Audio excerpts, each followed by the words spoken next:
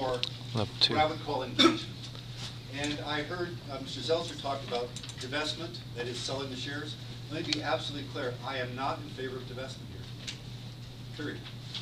This is level 1, which is voting our proxies. Level 2 is engagement. Level 3 is selling the shares. I'm not saying we should sell those shares. I'm going to be absolutely clear. I am not in favor of selling those shares. I'm in favor of engagement with these companies to obey the law. Is that complicated? To me, that's quite simple. That's really the substance of this. Number 1, again, this is level 2. Level 1 is to take all actions under level 1. Number 2 is to call on these banks, and we've generalized this to broaden it to all banks, not to, number 1, stop predatory and discriminatory lending practices. It's not asking for much, is it? Number 2, to implement and disclose policies and practices to prevent recurrence of predatory and discriminatory lending. This is what policy boards are all about.